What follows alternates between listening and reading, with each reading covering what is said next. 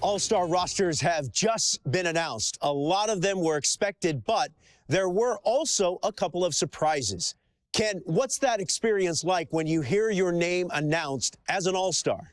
Well, you're very excited to hear your name being called. I mean, you know, to play in the Midsummer Classic is great. And to go out there and represent, you know, the city, the state, the people who backed you, the people who believed in you, it's a lot of fun.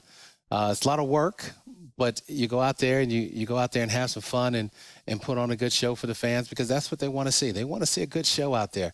You have the best being out there. And I remember my first one. You know, I was nervous and didn't know what to do, and I had a couple of veterans say, hey, go out there and enjoy yourself.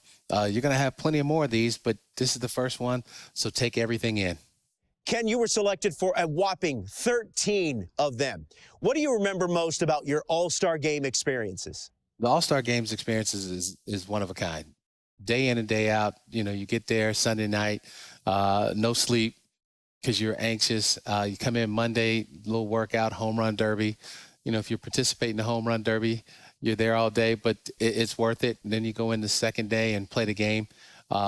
Just nothing that you can I can put my hat on, or one thing that is better than the other, but they're all in all, it's a great experience for the 3 days that we're there.